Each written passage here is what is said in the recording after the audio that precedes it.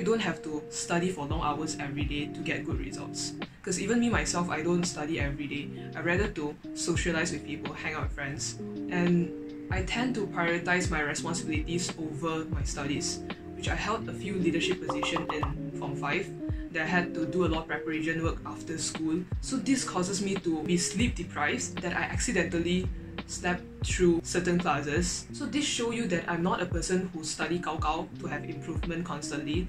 I'm a person who use those effective way of studying that make me to have improvement constantly. So how to study smart but not study hard? In this video, I'll be showing you the problems that most students face and what's the solution to it. And that solution is our effective studying method. This table is in description and also the timestamp, so you can skip to those specific problem or specific tip. The most common problem that students face is procrastination. All humans, we tend to think like, I still got time, still got like 4 or 5 months before SPM. If I study now, confirm that time I forgot one. But when SPM is approaching, we will feel very stressed because there's so much info that we have to cram in such a short period of time. So the solution for this is to make simplified note and make it as a habit. Simplified note as in more diagrams, less words, and all the words are just labeling or just one sentence to conclude that diagram. Why do we need to make simplified notes? Because simplified notes is trying to make your brain to understand the topic instead of memorizing. Understanding the syllabus can make it stays longer in your brain compared to memorizing. And when you are trying to look back on the notes, you will feel much more motivated than to look back on reference books which cram a lot of words, because simplified notes have more visuals and in organized manners. So how to make simplified notes? When you first time making notes, you confirm will have a lot of words. It's like you just take out what is on reference book and you hantam in. My first note looks very compact with lots of words, but when you did the second time, it started to reduce in words and have more visuals, diagrams, drawings, and so on. And the more you practice it, you will know how to summarize the whole chapter in just one or few pages. Just like this diagram here, that I summarized the whole chapter 2 chemistry, carbon compounds, all the reaction, how they relate to each other, and what is the chemical reaction in their own homologous series in just one page. And how to know your simplified note is good enough is when you're teaching people, they could understand. That means that your notes is simplified enough and understandable. The second solution for this problem is to have active recall. Active recall is to do exercises every time after you understand that topic. Do those model test paper, but when you're doing tests, try to do questions from MRSM or SPP, those hard questions, because we don't have time to do easy questions. When you know how to do hard questions, automatically those easy questions you know how to do already. Actually, how I survive in uni with complicated lecture notes, and even when they talk I also don't understand, is I watch YouTube, I make my own simplified notes, I teach people, which is the active recall, and just by teaching people, I get to maintain 4.0, even though I skip tutorials, which is homework. So actually teaching people is the best way to improve yourself and get those info organized in your brain. And the fourth solution is spaced repetition. Spaced repetition is to repeatedly study the topic even though you have studied once. Something that I missed out is that human has this forgetting curve that we will forget the stuff that we learned after a few days. It's due to interference. Like when we learn a lot of stuff in one day, the new information that trying to get into our brain will replace the old information that is in our brain. Or those old information trying to restrict those new information staying in your brain. The spaced repetition can make sure the info in your short-term memory enter long-term memory. That's why spaced repetition is encouraged, which is by going through notes and doing exercises repeatedly. The second problem which are commonly faced is feeling unmotivated, overwhelmed, or tired after school. So the solution for this problem is, if you feel extremely tired, then go ahead, take a nap, 30 minutes, not longer than 1 hour. If you plan to study long hours in that day, make sure there's breaks in between, which is using Pomodoro technique. 25 minutes of studying and 5 minutes of break. If you feel like you can study longer, then 45 minutes of studying, 15 minutes of break. The study's proven that our peak of concentration would be only lasting for 25 to 30 minutes, and after that it will be dropping. That's why you'll feel like it's getting more sleepy or you're dozing off along the way. Second solution is to have a study partner to motivate you. So you guys go to library together and teach each other or discuss the syllabus so that you are making studying as a regular habit. Third solution is to change study environment. Studies proven that if to change study environment, we will feel more concentrated and focused. Just like when you are studying at home in the room, you feel sleepy, but when you change to library, even though it's noisier at library, you can just plug in your earphone and listen to non-vocal music because it also helps in concentration.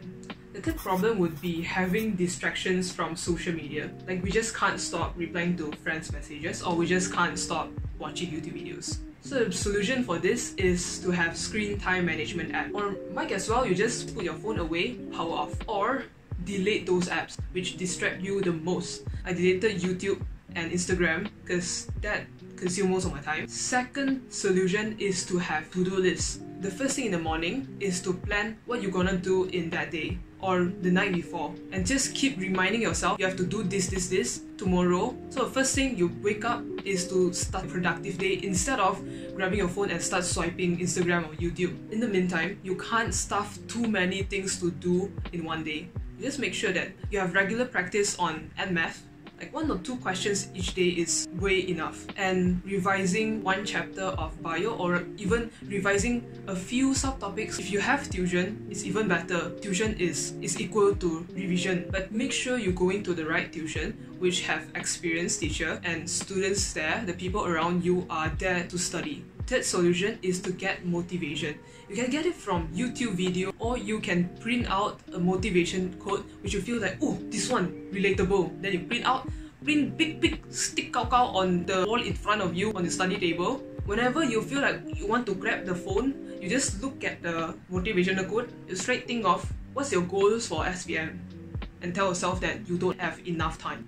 Treasure the time now. Don't feel guilty when things had happened. You set such a high goal, but now you are still slacking off. We can't predict what will happen in future. If you are aiming to get into medical line, study medicine, pharmacy, they need to get at least B for biochemistry, physics and math. If the results come out, you get C. Then you have to retake. What if when you're trying to retake SPM in this year and the SPM postponed, which makes you enter degree later 1 year compared to the others? So now, treasure the time because you only have one chance to take SPM. But social media will always be there. The fourth problem is having responsibilities and hobbies which consume most of the time for revision. So the solution for this would be time managing. Manage your time by having a structured timetable. You schedule your time. Just make sure there's constant progress for studies and those other activities. But that depends on each person. Some people like to have flexible time, which is using to-do lists, and some people like to have a rigid and structured timetable. You can try out both and see which one gives you the best results. Then stick to that one. Like, I'll manage my time better when I have a structured timetable. Even though sometimes I can't make sure that I finish all the stuff that I plan within the time limit, but at least I have progress. So make sure there's balance in both things. You can't study every day kao. You also can't do your hobbies until you forgot to study. Relationship problem. When relationship in bad terms, it will occupy our mind and the info just can't enter our brain. I could totally understand that because I experienced when I'm having exam in Form 4. So the best solution that I do during that time, I share my feelings, my thoughts to the right people. Because sometimes when we get reassurance accompanied by people who care about us, we will start to appreciate our self-worth. But time heals. So why not think it this way? Those bad things happens is to make you grow mentally stronger. So in the first few weeks, you'll feel extremely emotional, it's fine.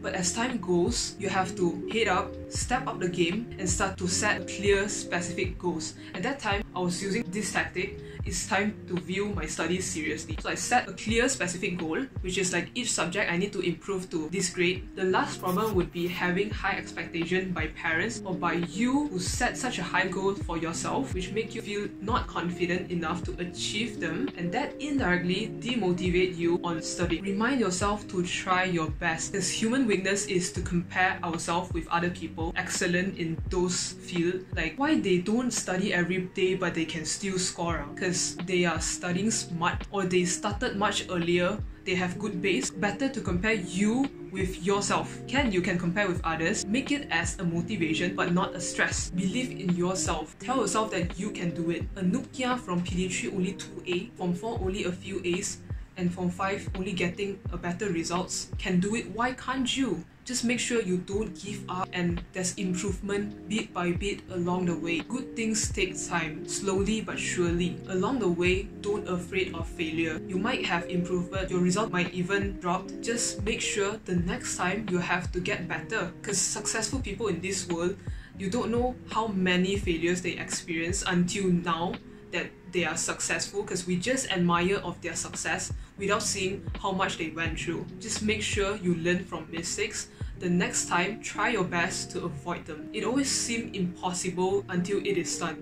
When I showed my friend with the results I got before I started to use effective way of studying, they couldn't imagine that these two results are from the same person. Remember, there's no elevators to success. Take the stairs. Make sure you have improvement along the way. Thank you for watching.